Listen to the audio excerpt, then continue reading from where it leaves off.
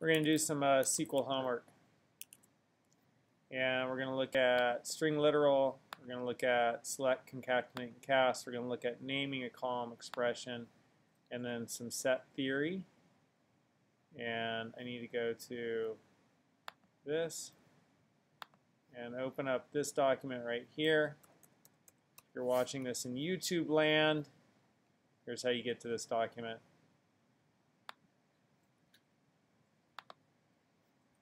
So the first one's a string literal. Create a table with 2 fields, customer, web page. Populate the table 4 records. Now create a query that returns results that look like this.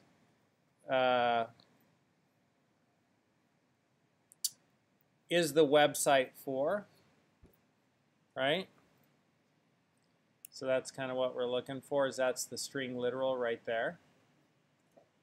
And so to do that, I could check out my databases, and I don't know if I have that one in there, so I'll just call it create database sample.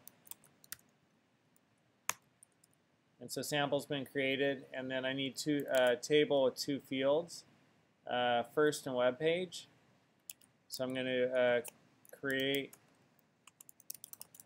table customers, and then I need to put in the fields.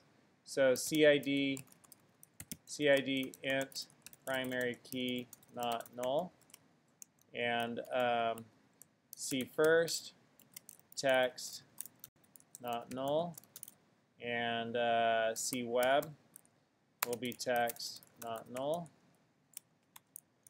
And then I could get the detail of my tables. And now I could insert into customers, and I'm going to do values,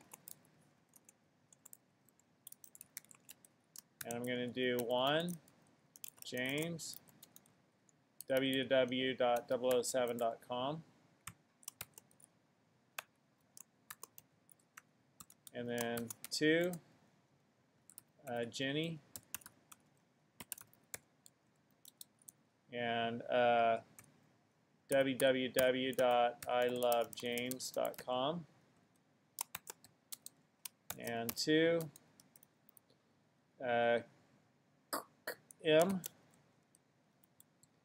and www.growup.com. Oh, I needed a 3.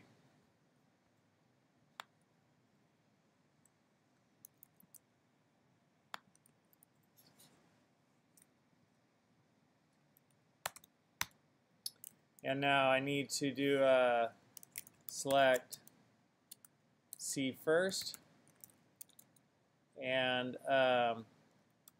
is the website for as sentence, I don't know, connector, and then C web from customers. So that's a string literal. Just doing a literal value. String literal.